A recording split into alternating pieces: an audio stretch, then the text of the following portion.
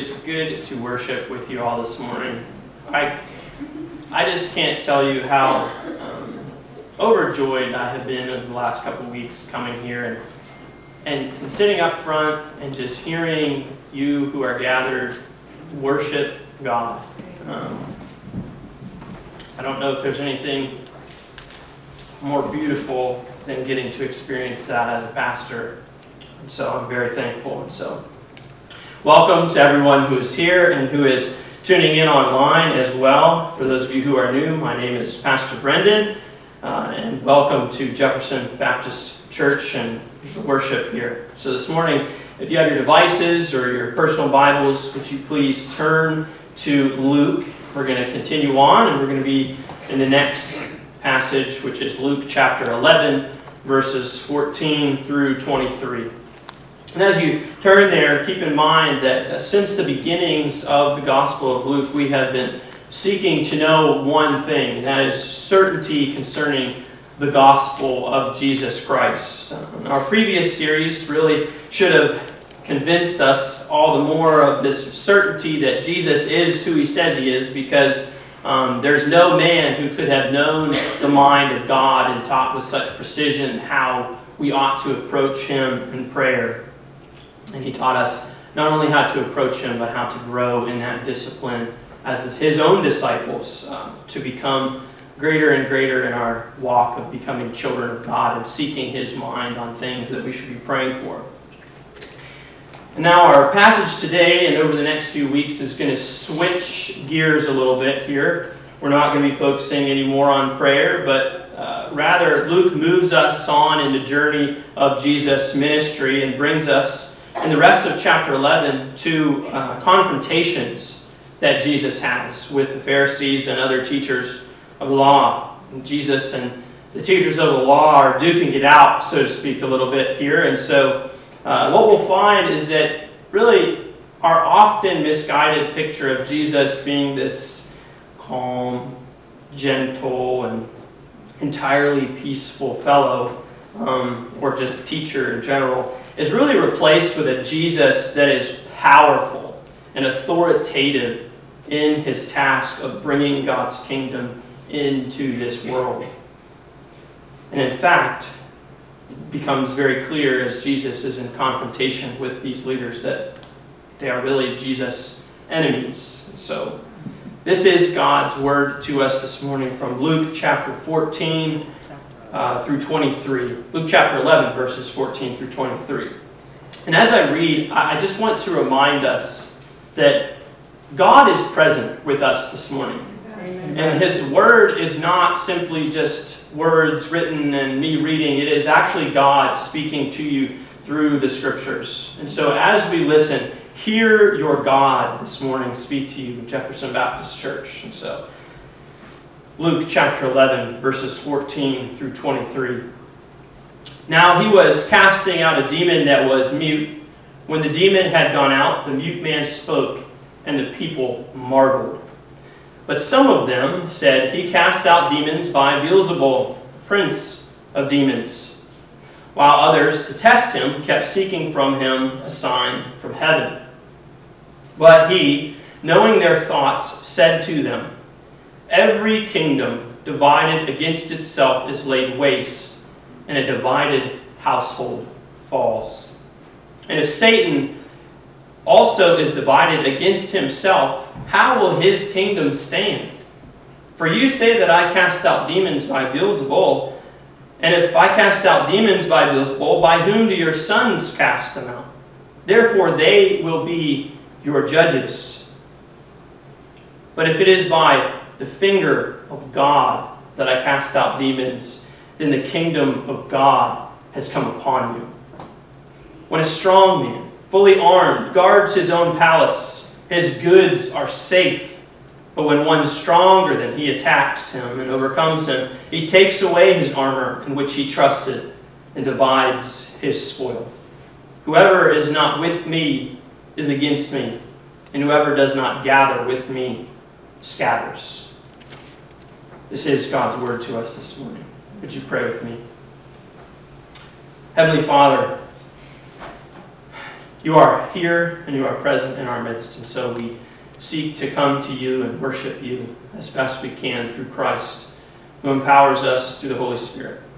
So, Lord, I ask that you would open our hearts, open our minds, so that we might be able to hear you speaking to us as if you were speaking, as if we were speaking to a friend. Lord, give me grace now as I seek to preach your word and help guide us as a people. Lord, it is your glory that we seek. And so help us to accomplish that in Jesus' name. Amen. So as all of you are aware, or all of you know, the board and myself collaborated on making the transition back to in-person worship as smooth and safe as possible. And at first we had two services, one with optional masks and then the other which masks were required at. And we did this in many ways to really use it as a trial to see what we would do as a leadership next. And the overwhelming majority of the congregation came to the optional mask service. So the board and I made the final decision to return to one service where masks were recommended but optional. We made this decision really with heavy hearts, realizing that we could not accommodate everyone's preferences regarding the sensitive matter. And I am extremely pleased with the board and how they've worked and how we work together to give people more options than a lot of churches have given on returning to worship, just as we see the different sections that we're trying to have for those who want masks and those who want otherwise. And I just want to acknowledge this morning that we have obviously fallen short of being perfect and loving and accommodating everyone as we would have liked. With that being said, the nature of our text this morning has really required me to tackle this issue for us as a church. For various reasons, I've just chosen really not to address the mask controversy, as I'm going to call it. Mainly because I believed, and I still believe, that it's a matter of individual conscience. But it is causing serious division among brothers and sisters in the church as a whole, and even here in Jefferson Baptist Church. So my hope is not to condemn anyone, not to make anyone feel marginalized, but that Christ's words that he is speaking to us will strike us all deep within our hearts.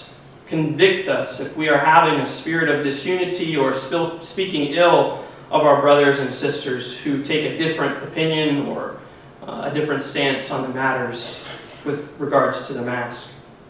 Most importantly, it is my desire to cause us all to gather again under the banner that should ultimately unite us, and that is Christ and him crucified. And so this morning, I'm going to be looking at this text in a positive nature for us, calling us to gather to Jesus. We're going to be looking at who Jesus is in 4 different points here. So we're going to gather to Jesus first because he is our miracle worker. We've already heard that this morning from George. 2, because he is our thought reader. 3, because he is our unity. And then 4, because he is our defense. And so we are to gather to Jesus because he is our miracle worker. Jesus and the disciples moved on from a certain place where they had approached him about teaching them to pray as John's disciples. And as we saw through our series, Jesus did just that. He taught his disciples to pray, teaching them that great discipline. And now Luke records that they are coming to another undesignated location. We don't know where this takes place. But as Jesus does often, as he was doing in this place, he's doing works, manifesting the kingdom of God as was his mission here on earth.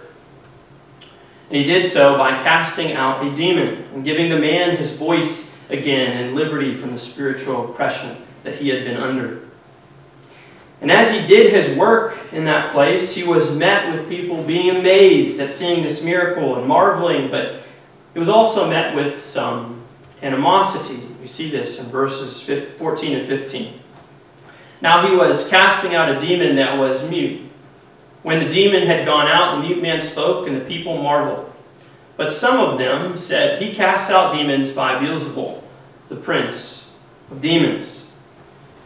As we encounter Jesus and desire to gather to him today, there can ultimately be two camps. Just as we've seen throughout the Gospel of Luke, Jesus makes these two camps himself. And the first camp are those who will hear of Jesus' works, witness the power of his miraculous hand in their lives, and respond with amazement, awe, wonder, and in turn put their faith in him. Then there is the second camp, who will hear the same words, see the same miracles, but will reject Jesus as simply a mere man and not as the miracle worker that he truly is. So as we gather to Jesus this morning, let us soak in the power and awesome deeds of who Jesus is. In verse 14 again, now he was casting out a demon that was mute, and when the demon had gone out, the mute man spoke, and the people marveled. No mere man can cast out a demon by the words of his mouth. This God-man, Jesus, the God-man, came to give salvation to Israel and to us.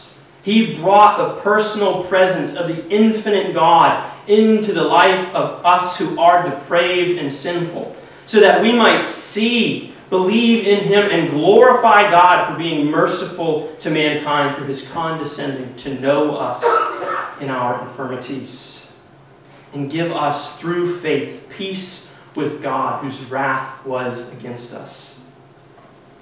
What miracles have you experienced through Jesus? Or, as we've seen, it is not a question that Jesus still does miracles through his people and through his church. Amen. But if you're hard up for an answer, the fact that you're able to hear and think and attempt to even answer the question is a miraculous gift to you from God this morning. Your life, from its very conception to the present moment, is a miracle by the Almighty Creator and Sustainer of life. Have you ever considered the greatest miracle you have been given as a Christian? Truly pondered what it is to be saved by the God of the universe.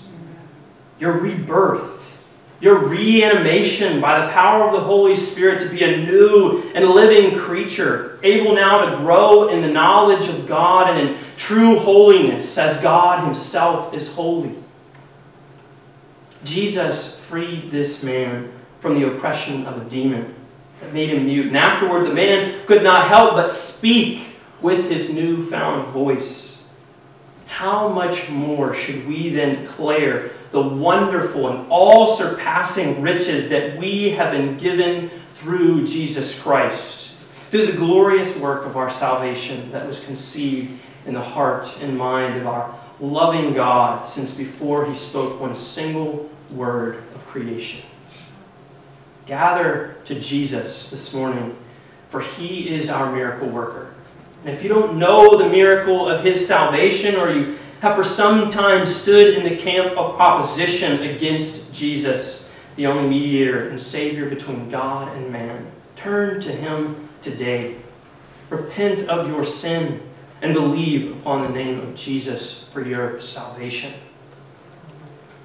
We gather to Jesus because he is our miracle worker, but also because he is our thought reader. So we gather to Jesus because he is our thought reader. And we see this in verses 16 and 17. While others, to test him, kept seeking from him a sign from heaven. But he, knowing their thoughts, said to them, "Every kingdom divided against itself is laid waste, and a divided household falls." Jesus was being derided by those who had rejected him. Some of them were so foolish that they were even asking him for a sign from heaven, as if casting out a demon from a man and allowing him to speak once again wasn't sign enough. But this is often the way of unbelief. We think that we need to see more, hear more, or experience something more than Jesus himself as revealed to us in God's Word. He has been revealed to us as He is and as we need to know Him. And Christ knew the minds of those who were against Him. And He knows our own this morning. And His response is direct, and we are quite capable of understanding what He says in response to these unbelievers. His response again was this in verse 17. But He, knowing their thoughts, said to them, every kingdom divided against itself is laid waste, and a divided household falls. We currently live in a divided America. Amen. In so many different ways. And the main way is politically. And this political division is now influencing our hearts and minds to such a degree that it is creating enemies of those who should not be our enemies. Christians should not be enemies against other sound, orthodox, gospel-believing Christians. And I make a distinction because there must be a defining factor where we are able to part ways with others who claim the name of Christ but are not truly His. And it is the biblical Jesus to whom we are seeking to gather ourselves this morning and belief in Him that we make our stand upon. If people reject Him, they reject us. And we should be comfortable and even rejoice in that. Amen. Now, with that being said, we must take heed this morning that we do not look like the godless culture in its hostility against the church, demanding churches to close because of the virus. If a church is gathering to worship the true and living God of the Bible, even if we stand on a different political or personal opinion about how that should look, we should never look down upon them bringing glory to God by gathering for worship as they see the Scriptures commanding them to do. That would contradict our very nature and purpose as Christians and members of Christ's body, the church. We should be willing to speak well of our brothers and sisters no matter how they are gathering to worship. A kingdom divided cannot stand. And the picture Jesus gives as He mentions this kingdom and house is a house literally falling down upon another house, wreaking destruction and havoc. Jesus knows our hearts and minds and sees directly into the way we have been thinking and speaking about the church. Not just the whole church, but Jefferson Baptist Church. And He does so because He is who was prophesied by Simeon to Mary and Joseph early on in Luke chapter 2. We read this, Luke 2, 34 through 35.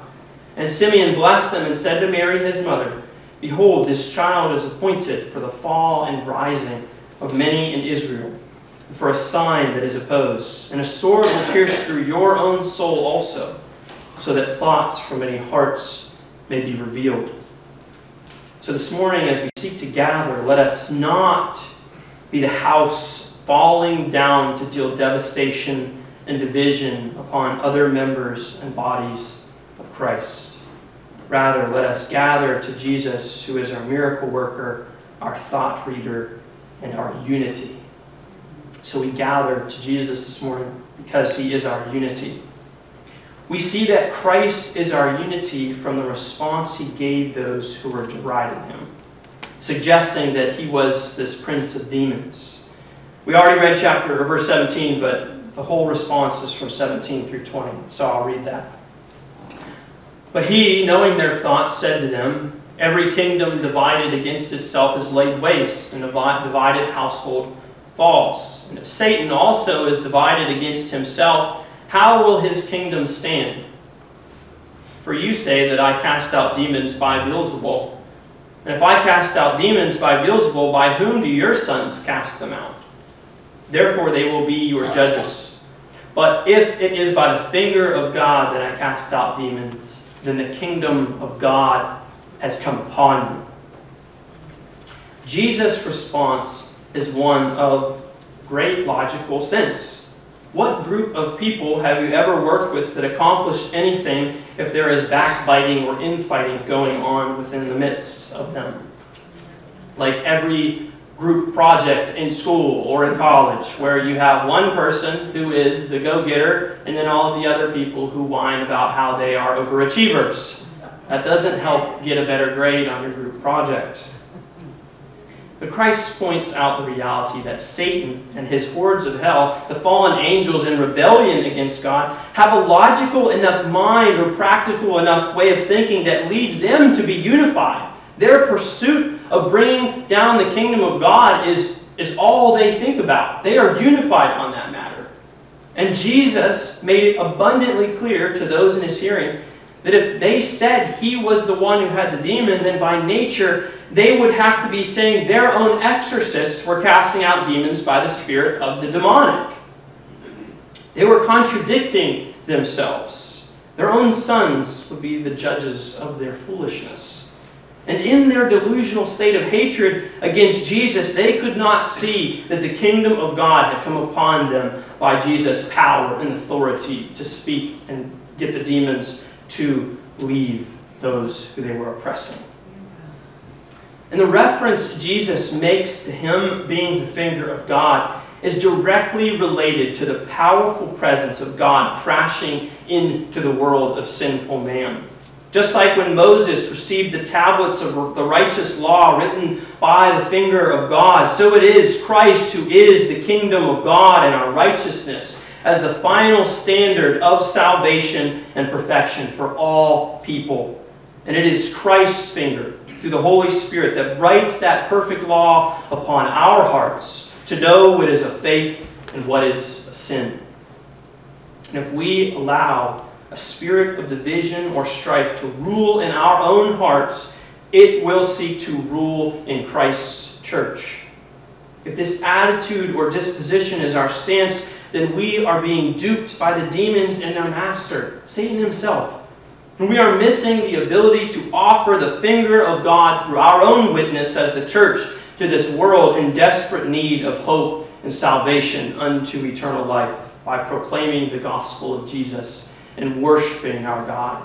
Do you recognize, church, that when we gather here, we are the finger of God, manifesting God to the world? Amen. The mask controversy has become a clear foothold for the earthly and demonic influence upon the whole church, not only in our country, but everywhere. And Jefferson Baptist has not escaped Satan's grip here. We would rather talk negatively about how a church has no masks and worship than praise God, that there are still churches who are worshiping God faithfully in the midst of this. And the same goes for others who hold the opposite view. We would rather hate on churches that are wearing all masks or changing up their traditional style of worship gatherings because they are faithless or something like that. This ought not to be so. And I personally have had to ask the Lord for forgiveness for my own attitude over some of these things, not only just to the Lord, but also to other people. And I continue to ask that you give me and the leadership grace to know what is the best course of action for Jefferson Baptist Church. We are all new to loving each other in the midst of a pandemic. But whether the coming decisions we make as a board is that everyone are to wear masks or that we leave it up to individuals as we have done, I truly believe that we need to be very strongly considering, as believers in Jesus, returning to the physical gathering of the saints if our circumstances allow. Because it's in our physical togetherness in Jesus that we are brought together, strengthened, encouraged, and continued to be unified through the presence of the Holy Spirit. The writers of Hebrews was speaking to this exact thing when he said this in Hebrews 10, verses 24 through 25.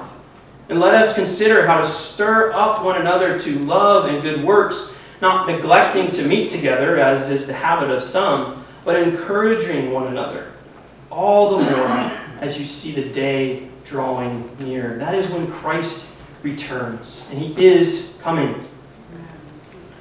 Each of us gathered here today, whether online or here in the sanctuary, have unique circumstances.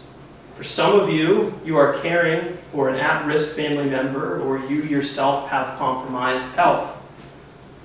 And there are other circumstances as well that are going on in your lives that we might not know. There is no one-size-fits-all answer to these conundrums that we face. So in our inability to find certainty in our circumstances, let us rest with ever-growing peace upon the one person we know that is certain in every outcome and knows every outcome, Jesus Christ, our Lord. The one through whom the kingdom of God has been brought to us in power and authority, and through whom we are unified with an eternal unity that transcends this world. So let us gather to Jesus because He is our miracle worker. He is our thought leader, our unity, and finally, our defense. Jesus concluded His statement to His accusers with these words in verse 21 through 23. When a strong man, fully armed, guards his own palace, his goods are safe. But when one stronger than he attacks him and overcomes him, he takes away his armor in which he trusted and divides his spoil. Whoever is not with me is against me, and whoever does not gather with me scatters. In this example or illustration, Jesus is recognizing that Satan is a fully armored adversary. Satan is ready for war, and he guards the goods of his kingdom of darkness. And just as Jesus points out here, we need to keep in mind that Satan is a strong man who deceptively guards his kingdom as he goes to and fro about the earth seeking whom he might devour. And as long as he can maintain a spirit of disunity among Christ's body, we are allowing him to maintain his armor. And believe me, he is far more cunning and slimy in his deceit than we often give him credit for. Let us be diligent. He will guard his strongholds of stealing, killing, and destroying, and division as long as he is able. But Jesus continues his illustration, suggesting that there is someone stronger than Satan. Jesus is stronger than Satan. And his kingdom of light, the kingdom of God, overpowers our enemy, Satan. Jesus stands victorious over him. And we, as his brothers and sisters, receive the benefits of that victory. The spoils of salvation, redemption, forgiveness, reconciliation, and the promise of eternal life by the Spirit that resides within us. And this is where the sermon I am preaching to you came from. The concluding statement that Jesus gives here, as he sums everything he has set up. He says this: whoever is not with me is against me, and whoever does not gather with me scatters. Gather to Jesus. Gather to Jesus, because if you do not, you are as a one-man army, standing against the tides of the demonic, the army of Satan, and the great dragon of old will consume you, and you will become a morsel fueling his fight against Jesus and the kingdom of God. Gather to Jesus, because as you do, you will receive grace and peace and confidence. You'll be comforted knowing that you stand surrounded by the King of heaven, the general of the armies of heaven, and the thousands upon thousands of angels he commands to fight alongside us. Gather to Jesus, because he is our defense. Him and him alone. Gather to Jesus so you are not found fighting against him. Gather to Jesus so you will not be scattered. Come together, be unified in him. My hope, my prayer, is that we would not allow any form of division or strife to take hold or to continue in any way among us here at Jefferson Baptist Church.